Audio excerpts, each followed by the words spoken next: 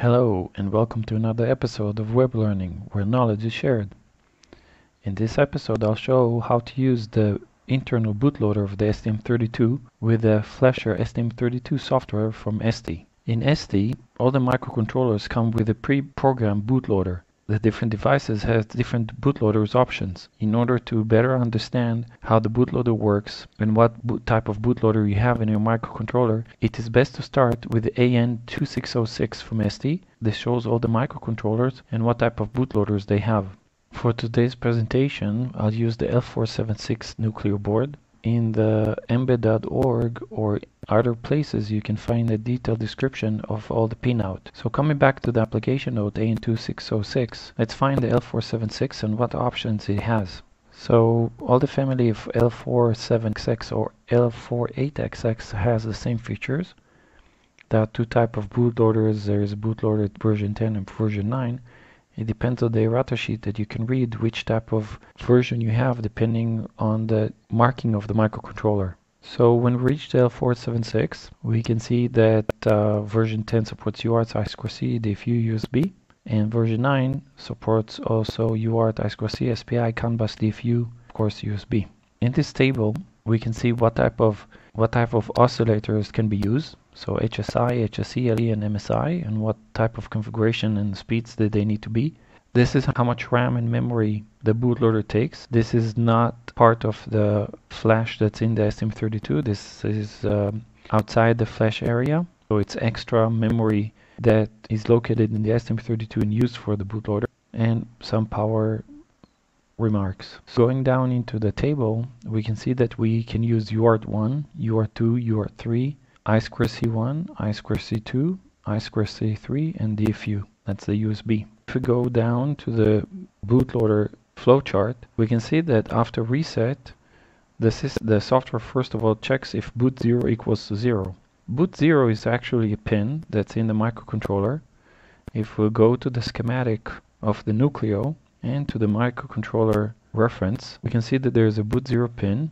It's in pin 60. And it's connected always to ground.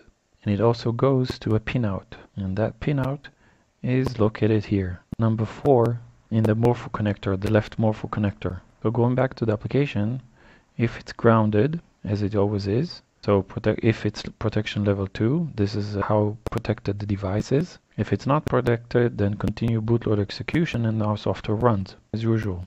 If the bootloader pin is typed high, so bootloader equals 1, so if value is first address bank 2 is within SRAM address, if it's set to swap bank 2 or jump to user code. So if you have a large memory, it depends on which bank it's going to jump to. If it's no, then it goes to bank 1, device is protected, level 2, and if it's not, then continue with bootloader execution. So coming to the bootloader execution, we configure the system clock to 24 MHz with HSI. If there is LSE detected or there isn't one, system init, so it initializes all the GPIOs, clocks and everything. Configure the USB, configure all I2C, and after the configuration, this is the bootloader sequence. So it checks if there is anything on the UARTs. If there is something on the UART, then it executes the bootloader from the UART. If there is nothing on the UART, it goes to the I2C. If there is nothing on the I2C, it goes to the USB. Now, if you want to use the I2C or the USB and you have something tied to the UART, like for example a sensor or something else, this can cause the bootloader to stop at the UART and not continue to the I2C and the USB. So it's very important, if you want to use the I2C or the USB or anything else except for UART1, it's always good to check if you don't have any load on the pins that will make the bootloader stuck before it reaches the right communication port. So coming back to the chart, for today's example I'll use the UART1 connection. A UART1 is configured as UART1 8-bit even parity and 1 stop bit. The receive pin is PA10.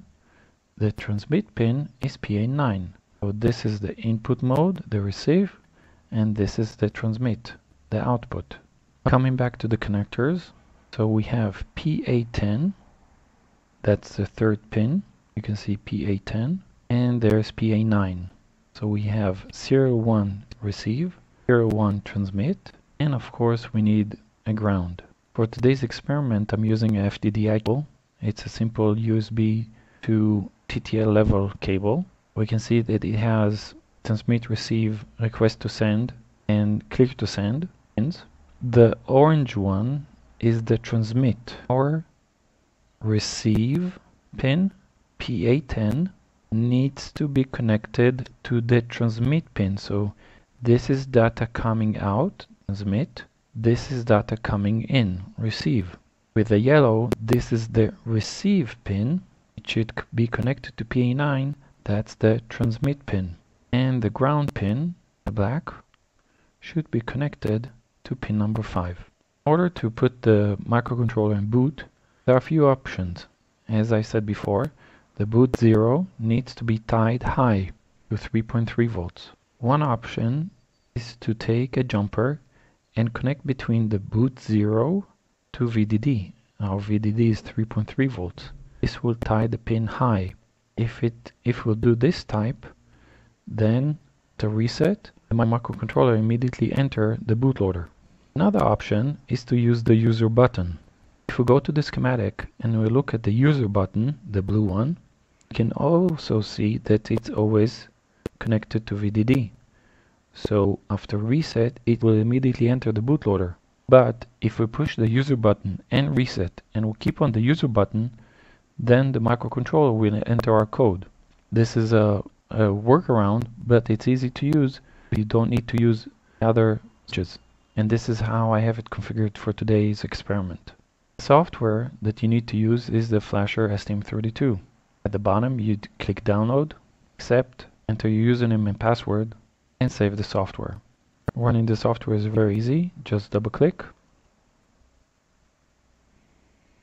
This is the software. As you remember from the PDF, we need to have it as 8 bits, even parity, and 1 stop bit. So bits, even parity, with no stop bits. Have it configured on COM7 and at 115. The bootloader supports automatic baud rate, so you can play around with speed if you want to.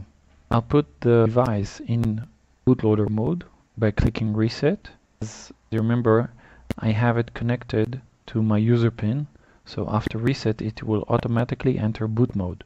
After I've done that, I'll click next. And of course it sees that the target is connected and everything is fine. Click next. It sees the target is L647 1 megabyte flash. Click next. Now I can do an erase, download to device, upload from the device, and do other protection properties. Now I'll do a read from the file because I have a simple test program on the device that I want to keep. So I've opened the folder. I wrote a file name. I'll click open. It says that the file doesn't exist. Create yes. It asks me where I want to read. Click next.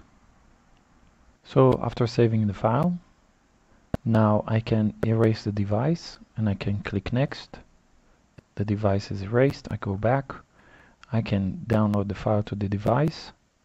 Erase necessary pages, no erase or global erase. So this also downloads the device plus erase device. I can look for the bin file that I've downloaded and click next. Save it. Click the blue button, so the user button. I hold it. I click reset and I release this reset while keeping the user button clicked. There are two options to program the device. Is using connected CDC output that comes from the ST-Link. The other option is the FDDI connected to a different pin. If you want to use the ST-Link communication port, you can see it's connected to PA2, so UARTX, and PA3, UART-RX. Those pins are connected to the ST-Link UART virtual COM port. On my computer, it's connected to COM5. If we go to the flash loader demonstrator software, we click on COM5, we enter a boot mode, we click next, and as you can see, it immediately enters the bootloader. If there is anything wrong with the communication, you'll see that it's not responding. The only thing you need to do is click reset again, and try again, and it works immediately. Hope you enjoyed this presentation. Click thumbs up if you liked it, leave some comments below. The next video will be how to do a bootloader using a DFU. Please register so you can get notifications when I upload new videos. Thank you.